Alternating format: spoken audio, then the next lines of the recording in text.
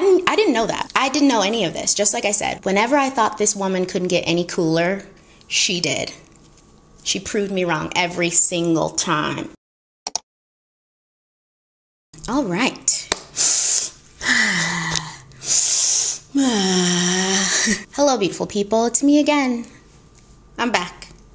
I apologize for my absence. I do promise you, this is my vow to you and me, that I will eventually get to a point where I no longer have to make apologies for my absence. What can I say? She's been going down. She's been going down. She's all right. She's in therapy. She's medicated. She's doing a lot better, you guys. And we're going to get it together eventually. I so appreciate you guys sticking around and hanging out with me and being patient with me. It means so much. Thank you. I love you. I love you so much. I love you. Today's video is going to be another makeup and history. If you're new here, Makeup and History is a series on my channel where we talk about something from the past, a scandal, a person, you know, whatevs. My last two uploads, we talked about Ronald Reagan, the Reagan administration, and O.J. Simpson. They were for real downers. Made me really upset doing the research for those videos. So for this one, I wanted to do something a little bit more positive, uplifting. Today, we're going to be talking about the life of Josephine Baker. Mwah. I love her so much. I love her so much, you guys. Oh, I love you. Love you, Josephine. When I was researching for this video, I felt so inspired. I felt like I'm not actually living life. You know, I'm merely existing. Josephine Baker lived a life. You hear me? It's unimaginable, honestly. Like, she had a very full, wonderful life. So if you've not heard of it, buckle on in, baby. Before we jump into the story, I do have a sponsor for this video, Casetify. If you're watching videos on YouTube, then I probably don't have to tell you what Casetify is. But if you don't know, it's a phone case company. It's a really cool phone case company. You can customize your phone case. So they are primarily known for their phone cases, so many different options, so many different cool customized settings that you can do for your phone, but also for other devices. Right now, Casetify is really working on becoming a more sustainable brand. They're eliminating virgin and single-use plastic products. The new Impact and Ultra Impact cases are made of 65% plant-based or recycled materials, which is crazy. And all of their packaging comes in recycled materials. It's important to note that they're making all of these sustainable changes without compromising the quality of their product. They still make amazing phone cases. So this is the package that I got from Casetify. I customized two of them, and then I got the other two from the designs that they have on the site. This is my favorite one that I customized. I don't know if you guys can see it in the camera, but it says, "Don't talk to me." So the other one I got customized with my initials in this really pretty color. And then these two were the options that they had just on the site. It's free cacao, some crushed candy. I don't actually know what the hell this one is, but it looks really cool, and that's what matters. That's what matters. It also matters that the phone case actually protects your phone.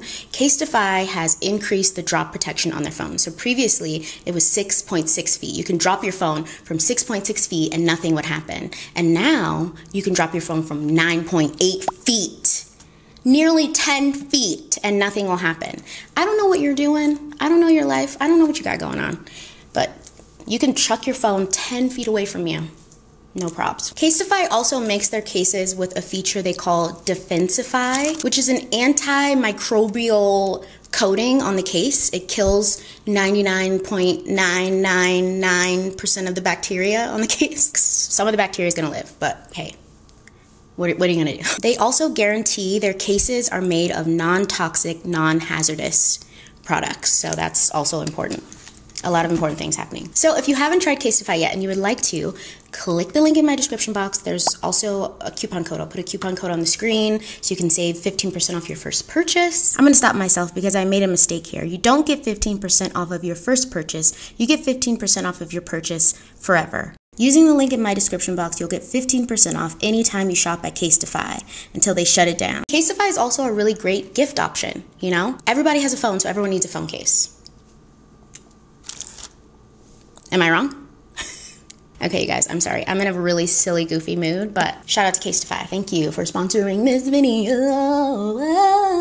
I just haven't filmed in a long time, so this is like, it's not like riding a bike. Like, I really need to get used to this again. Click the link in the description box to check out Casetify. Okay, if you're still watching and you would like to, if you haven't already, please subscribe. Subscribe. Turn on the notification bell so you're notified every time I upload. Like, comment, engage. Don't be fake. All right, you guys, let's put on some makeup and get into this story. All of the products that I'm going to be using on my face will be listed down in the description box, as well as where I get my information from. I always cite my sources if you're curious. I also welcome fact checking, you know? If I get something wrong, let me know down in the comments below. But don't be a bitch, okay? Don't be rude. So today we're going to be talking about the legend, Josephine Baker. You guys, I always knew she was an icon, but I didn't really know, you know? I did find out though. The stuff that I've researched about her life is the stuff that's public. Can you imagine like what we don't know? Ugh. So to start this story, we need to get in our time machine and go back in time. You know the drill. In case you missed my last video, the time machine got an upgrade, so. All right, so June 3rd, 1906, Josephine Baker was born, Frida Josephine McDonald, in St. Louis, Missouri. Josephine was born in a hospital in St. Louis, Missouri, and historians think this is weird because she was biracial. Her mom was black, and at that time, most of the country was still very, very segregated, very racist, and most people were really poor, so like they were still giving birth at home. So to be admitted into the hospital as a black woman in 1906, it wasn't normal. Now, the tea is Josephine's mother, Carrie McDonald, was a housekeeper. She worked as a housekeeper for a wealthy German family. And by German, I mean white. They were white, in case anyone didn't know, whatever. Her mother worked as a housekeeper for a very wealthy German family. And the rumor around town was that she was impregnated by her employer. We can't confirm or deny. However, historians think that's the reason her mother was admitted into a hospital and she was allowed to stay there because someone was funding her stay. Someone like pulled some strings. So Josephine never finds out who her biological father is, but shortly after she's born, her mother gets into a relationship with a man named Eddie Carson, and this is who Josephine considers to be her dad. She might have known he wasn't her real dad, but she considered him to be a dad. So Eddie worked as a drummer. He was an entertainer in the vaudeville era, and he and Josephine's mother would go throughout the Midwest performing. He was a drummer, she was a dancer, and they would also bring Josephine with them, and she became really good at entertaining from a very young age. She was like 3 years old, and as soon as those lights hit her, she's like, this is it. This is it. This is me. I love that. I love early self-actualization. I love it. So her parents were entertainers and touring throughout the Midwest for a little while. And then her mom got sick of it. She was like, listen, Eddie, we're not making any money. Like, this is getting old. It's not going anywhere. So we should just give up. And Eddie's like, no. And so he bounces. He's like, you don't believe in my dreams? I'm going to follow my dreams by myself. And so he leaves, he abandons them. After Josephine's dad leaves, Carrie, her mom, was like, okay, I gotta move on. And she does. She finds a new man, a man named Arthur Martin, and together they have 3 more children. Josephine would make 4. They had 4 children. Now, Arthur was a really kind man. You know, not the kind of man who would ever just desert his family. However, he couldn't keep a job. One of the articles I read said that he was perpetually unemployed. Because Arthur didn't work or couldn't keep a job, their family was very, very poor, extremely poor. Josephine says a lot of times she went hungry or she would go out into the neighborhood and try and, you know, dig through the trash for food. She would perform. She would still do like street performances for change to try and get food. They were very, very poor. All right, so when Josephine is around the age of 9, her mother's like, listen, hon, you gotta start pulling your weight around here. You need to get a job. You're 9 now and we need money because Arthur can't keep a job, so you need to get a job. And she does. Josephine gets a job babysitting for wealthy white families, watching their young children, doing laundry, cleaning, you know, just kind of like a housekeeper, like a 9-year-old housekeeper / nanny. And she says this was a very terrible experience. Like, they were not kind to her at all. They would say things to her like, make sure you don't kiss the baby, because she was black. One lady burned her hands because she put too much detergent when she was washing the clothes. So she burned her hands. Like, why are people so rude? Why? Somebody tell me why. By this point, Josephine had grown pretty accustomed to being treated poorly for being black. She'd witnessed a lot of racially motivated violence in her community. So basically, Josephine had a really rough childhood. It was not great. But she says that the circumstances of her life when she was a child made her really street smart. She had to grow up really fast and learn really fast, and she did. And she also continued dancing and performing because that was like a sense of joy. Like that brought her a lot of joy, just to dance on the street, get a couple coins, you know? Because that's what they did back then. They threw coins. Like, ouch, what if you hit someone with one of those coins? Don't hit me with no quarter, sir. Thank you. But thank you. Thank you kindly. All right, so in 1919, at the age of 12, Josephine decides she's done with the square life. She's going to stop going to school. Not that she was going that much anyway, but she was done with school. She was gonna run away and pursue her career as a full-time entertainer. She wanted to dance specifically. Her mom was, of course, very upset by this news because she was a dancer. And she's like, Josephine, look how that turned out for me. Why would you want to be a dancer? Why, Josephine? But Josephine didn't care. She didn't listen to her mother and she ran away. At the age of 12, Josephine ran away to follow her dreams, and she actually gets picked up by a group called the Jones Family Band, and she begins touring with them, dancing and doing comedic skits all over the country, and she loved it. And people loved her. She very quickly became a fan favorite. So in between tours, in order to earn extra money, Josephine gets a job as a waitress at this place called the Old Chauffeurs Club. She's working at the Old Chauffeurs Club, and she meets a man named Willie Wells, and they hit it off and they decide to get married. Josephine was 13 at the time. She had her first husband at 13, folks. 1-3. Full-on child bride, but different times, I guess. I was not there. I don't know. Now, there wasn't a lot of information on Willie Wells. I couldn't really find much about him. I did find that he worked on trains, and that's really it. According to Josephine, they had a very unhappy marriage, and they got married in 1920, and then they divorced in 1920. In 1921, at the age of 15, Josephine meets another man by the name of William Baker, and they decide to get married. So just to clarify, she's 15 years old on her second husband.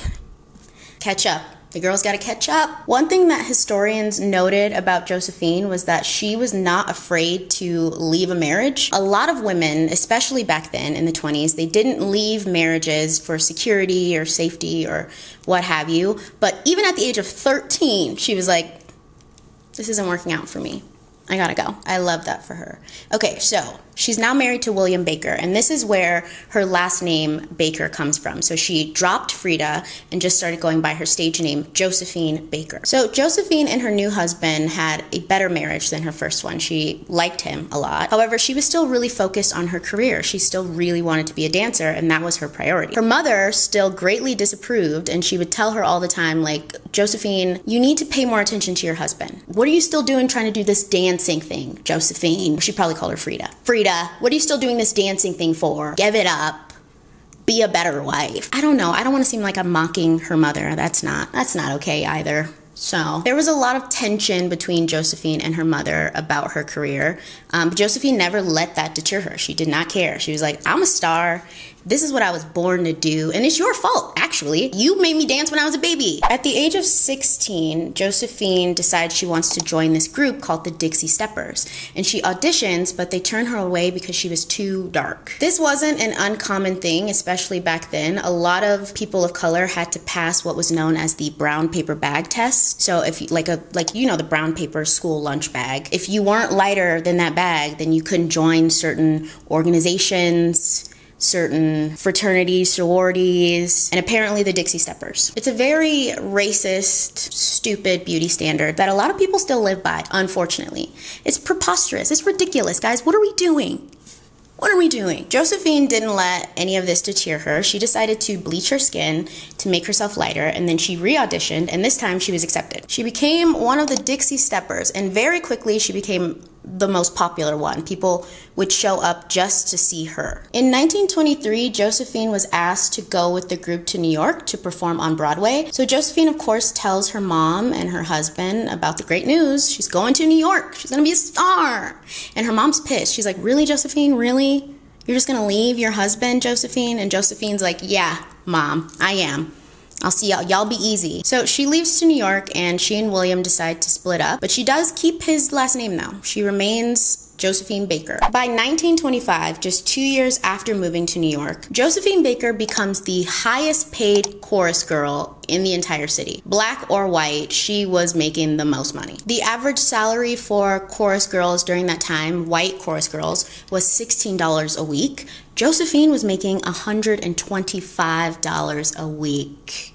Okay? She was a wealthy woman. Even though she had all of this success and fame now, she was still not allowed to go certain places. She couldn't spend her money certain places because she was black. And she felt really ashamed about the fact that she would never get to have the full experience of being American because of her skin color. She believed that her career in America had reached its height, and she'd heard that in France they were more accepting of black people. So in 1925 she decided to move to Paris. She packs up her stuff, she heads across the Atlantic Ocean to France, baby. All right, so now that we're in France, I can guarantee I'm going to pronounce everything incorrectly, and I'm really hoping we can move past it, okay? Apologies in advance to the people of France. So after arriving in Paris, Josephine starts performing at the Théâtre des Champs.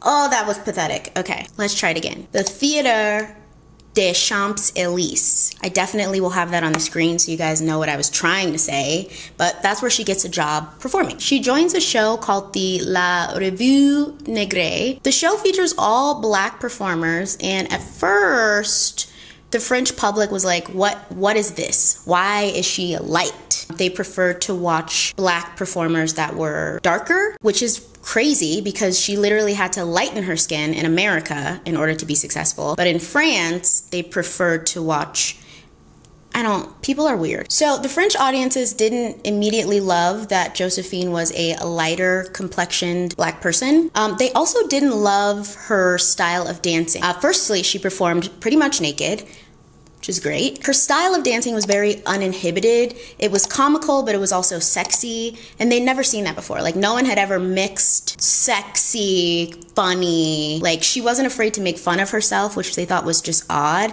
It was just odd to them. They were used to entertainers who wanted to be glamorous, and Josephine was glamorous, but she also wasn't afraid to make fun of herself. This is how it always goes, you guys. I'm like fumbling with my eye makeup right now. Anyone who does makeup, I know you have a favorite eye. Like, this is my favorite eye. This eye always just comes out perfect, exactly how I want it to, and this eye just won't get with the goddamn program. All right, we're gonna pop on some lashes and just ignore it. We're gonna do our very best to just ignore it. It's fine. It is fine.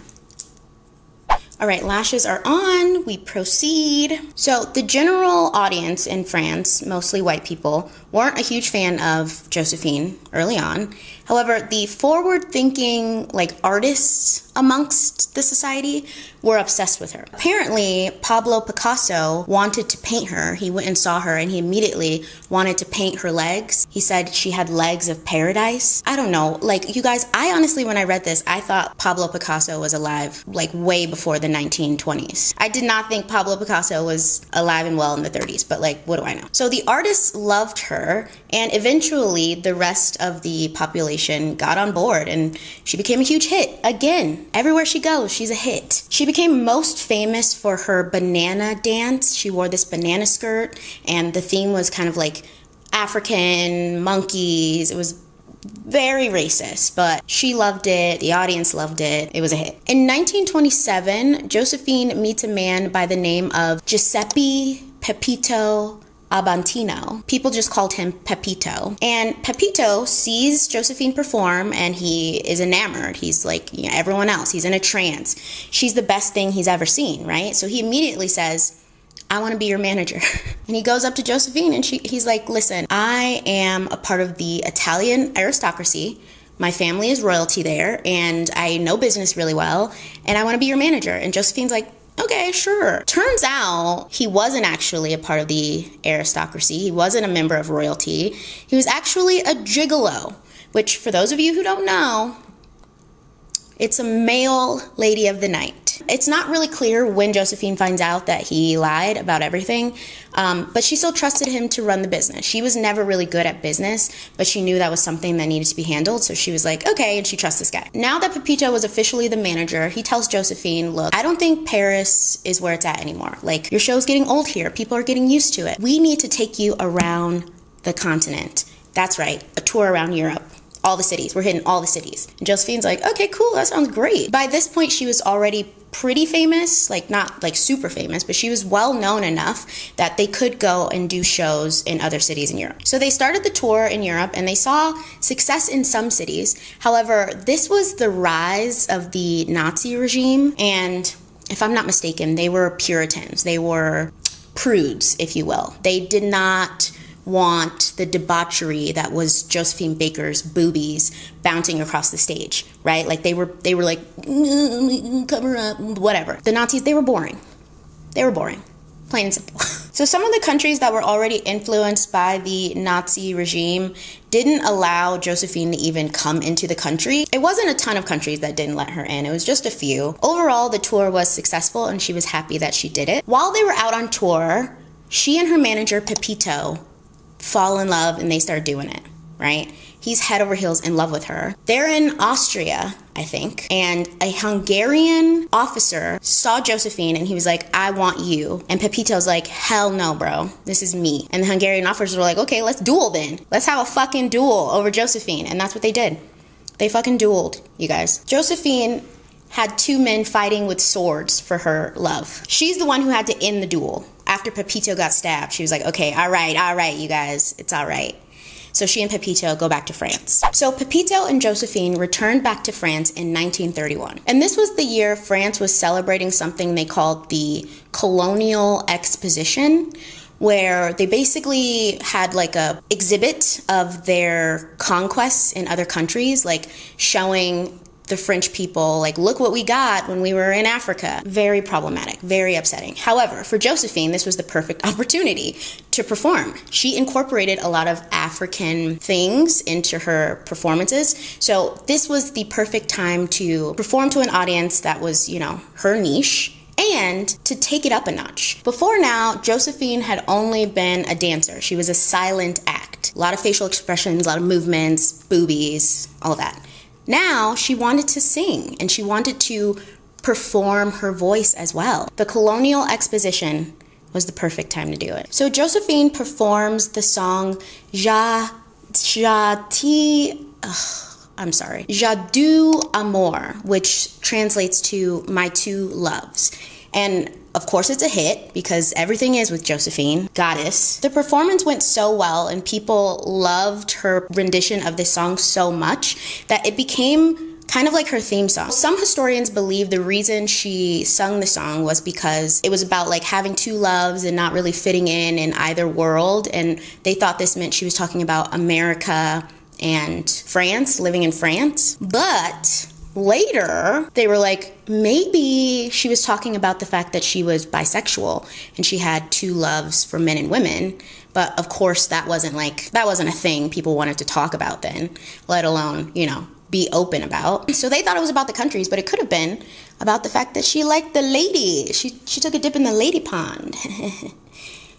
I don't know anything about it.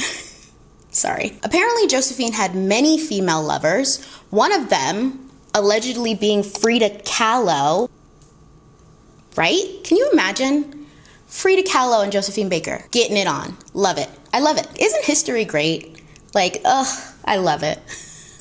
Josephine was a very progressive woman, like even for today's standards. But back then she exuded confidence and love, and people just wanted to be around her, men and women. Because Josephine was becoming so popular, she began using her celebrity status for activism. In 1934, she famously performed a song called Zoo Zoo. The song was about the French colonization of Haiti and how cruel they were being to the people in Haiti. But French people were just listening to that song and her voice, and they weren't even like listening to the fact that she was talking shit. They were just like, oh my God, do it, encore, do it again. But she really believed in equality, and especially coming from America where she was treated like a second-class citizen, she stood up for that in the world anywhere she saw it and any way that she could, which is huge. In 1936, Josephine returned back to the US to perform, and this was the first time that she'd been back since she left 10 years prior. She was shocked to find out that literally nothing had changed. Even though she was an international superstar at this point, she was still treated terribly in America. The venues where she was being asked to perform were requiring her to come in through the back entrance. Like, y'all asked me to be here and I can't come through the front door? Child. Anyway, the hotel that Josephine was staying at in New York City, she had a horrible incident where she was walking out of the hotel and a white woman passed her by as she was walking out and the white woman was walking in, and the woman spit on her. She literally spit on her. What is wrong with y'all? Why are y'all like this? Why? Josephine says that this incident made her cry, but not because the woman was horrible, a horrible fucking person, but because the woman had been taught to hate. She didn't know any difference, and she really hated that that was still the environment in America. When she was in France and everything was not great, but much better. She wasn't getting spit on outside of a hotel. Like, excuse you? Josephine couldn't wait to get back to France, and after she finished all of her commitments, she got on the first boat back. Get me the out of here, crazy people. When she finally made it back to France, they welcomed her with a parade. Like, people were there cheering her on. She was like, this is my home now. I'm not going back. Why would I go back? For what? In 1937, Josephine officially became a French citizen. So she was not kidding. She was not looking back. That was her home now. They loved her there. They accepted her. She knew the language now. She had friends. She was hanging out with Pablo Picasso. Why would she go back to America so she can get spit on at a hotel by some random? Ugh, we're gonna put this hair up because she's getting hot. All right, so now it's 1939 and things are getting crazy over in Europe. Hitler's gone full psycho. He's wildin'. It's World War II. Germany was already occupying multiple countries in Europe, and France was kind of just like anxiously waiting their turn. Like, they're like, all right, guys, get ready. They're coming. You know? So everyone's on edge, just waiting for the Nazis to arrive, especially the military. And Josephine, now as a French citizen, she wants to do her part, you know? She wants to help the troops, support the troops. So in an effort to support the troops, Josephine did what she did best. She entertained. She would put on shows for the military to boost morale. She held fundraising events, raising over $4 million for the French military. Like, she was ride or die. Not up in here, Germany. Like, that is so, I think that's so incredible. Because she didn't have to do that. Coco Chanel is also in Paris, like, who, God knows what, like, waiting for the Nazis to arrive because she wants to hang out. You know, not all famous, successful people with all the time and money to actually help really want to help. And Josephine wanted to help. That's cool. That's cool.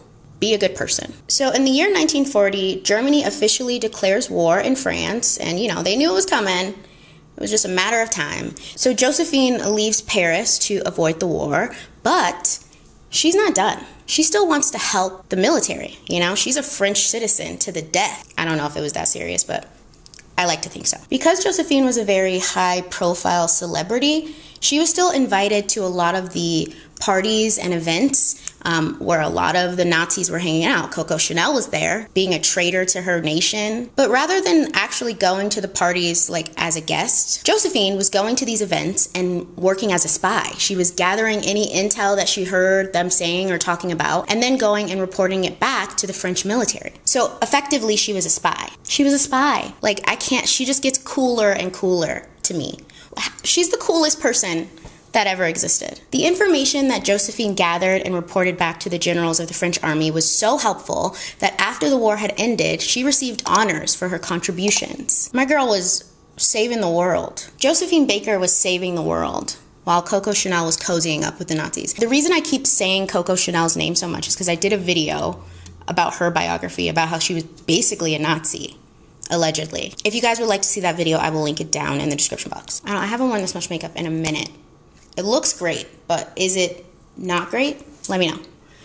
be honest. All right, so now we're gonna fast forward a couple years to 1947. Josephine is 41 now, and she decides that she really wants to have a family. She always dreamed of adopting a bunch of kids from around the world and having them all live together in one community to prove that skin tone didn't matter, because it never did. But that was a dream of hers, and now that she had enough money to do so, she bought a bunch of land in the south of France, this really big chateau, and she adopted 12 kids from all over the world, and they like grew up there. That is so cool. That's my dream. She called them the Rainbow Tribe, and they all lived there and grew up, and it was chill, you know, just like she thought it would be. While raising her Rainbow Tribe, Josephine is now on her 4th husband. We skipped the 3rd husband because there wasn't much to say. I do think her marrying him was the reason she became a citizen in France, but it didn't last, so you know, what are you gonna do? Her 4th husband was a man named Joe Bouillon, and Joe was who the children considered to be their father.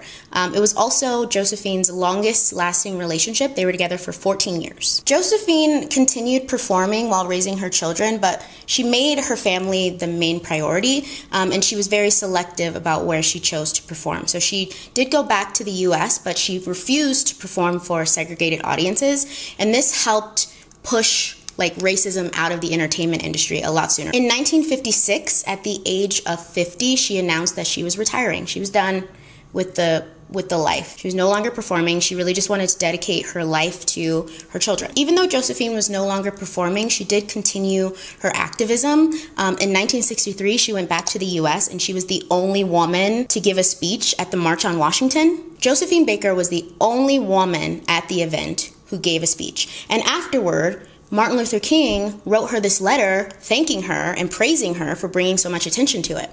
I didn't know that. I didn't know any of this. Just like I said, whenever I thought this woman couldn't get any cooler, she did. She proved me wrong every single time. All right, you guys, we're almost done. Almost done. I'm almost done with the makeup. So in 1969, our girl Josephine, she runs into some trouble. She runs out of money. She and Joe broke up, they divorced, and he was the one who primarily handled the money stuff. Like I said earlier, she was never good with money. So she was about to lose her house. She had all these kids. She's like, well, I need to make some money. So she decides to start performing again. So Josephine plans what she called the comeback tour, and it was a world tour where she went all around the world, doing her thing, killing it, still selling out, you know. Everybody still wanted to see the girl. And she realized that she still really loved performing. The younger artists who were now working with her said that she was so gracious. She was very motivating.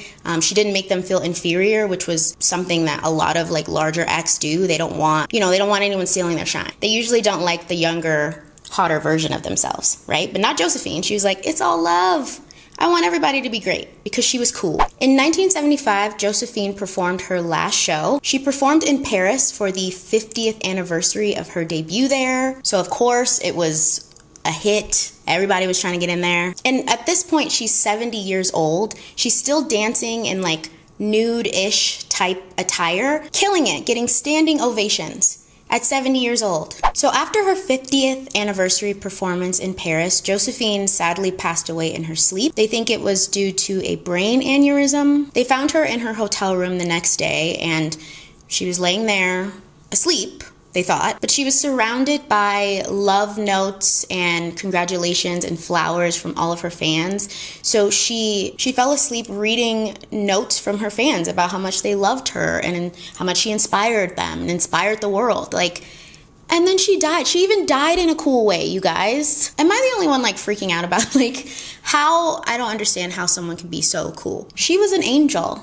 A goddamn angel. All right, you guys, that is it for this video. I apologize in advance if it was a little all over the place. I was in a very silly, goofy mood, and I haven't filmed in a long time, so I'm just trying to, like, you know, get back into the groove of it. Bear with me. I thoroughly enjoyed this topic. I would love to know what you guys' thoughts are down in the comments below. I talk about a lot of dirtbags in this series, and it was really refreshing to talk about, like, a genuinely good person, you know? I'm sure she wasn't all good, you know, none of us are, but overall, she was a great person, a good human being. It really inspired me to do more, live more, You know, that's what we should all be doing. Making better choices, being better people, like our goddess Josephine Baker. Bless. All right, you guys, that's it for me. Please be sure to leave a comment below and just say hey, or let me know what you thought of this video. Did you learn something? What do you want me to talk about next, huh? If you haven't already, please subscribe and give this video a thumbs up if you enjoyed it. Also, check out some of my other videos.